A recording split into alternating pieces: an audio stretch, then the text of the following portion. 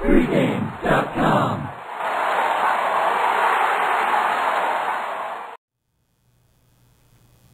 All right, guys, welcome back. This is Pregame.tv, Belmont Stakes overview. Dave, we're going to summarize the 5 horses we feel have a shot in this race. Give me your one line. I'll give you the horse. I'll have another. Legitimate shot. I mean, he could do it, but I just think he's up against it, whether it's, the horses in this field and also history. He's the horse to beat, 4 to 5 or less, not the horse to bet. There's better value out there. Tuley. Most likely closer to run down. I'll have another in the stretch. This is the wise guy horse that everybody's going to jump on because of the Kentucky Derby 3rd place finish. I think he's going to get slightly overbet and he's going to get overdriven in this race. He's going to be a part of it, but I don't think he gets the win. Union Rags.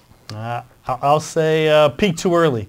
To be too early in the spring was the favorite, and I just don't think he's at that level right now. You hold a grudge. Redemption time for Union Rags. Throw out the Kentucky Derby race. Never had a shot in the race. Horrible ride. Change of jockey. Horse is training well. Redemption on Saturday. Painter.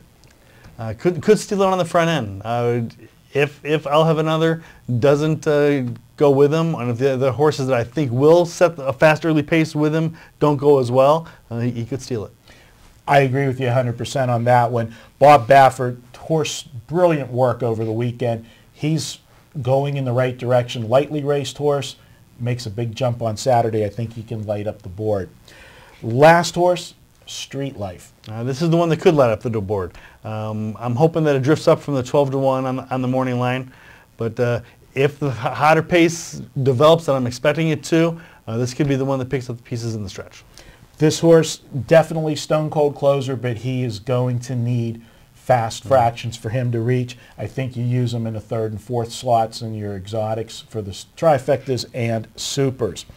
Okay, there you have it. History on Saturday. We'll find out if I'll have another can do it. But if you want to learn more about the history of the Triple Crown and why there's value in betting against there being a Triple Crown, we're going to have a Triple Crown video up next. He's Dave Tuley. I'm Marco D'Angelo. Thanks for watching Pregame.tv, our coverage of the Belmont.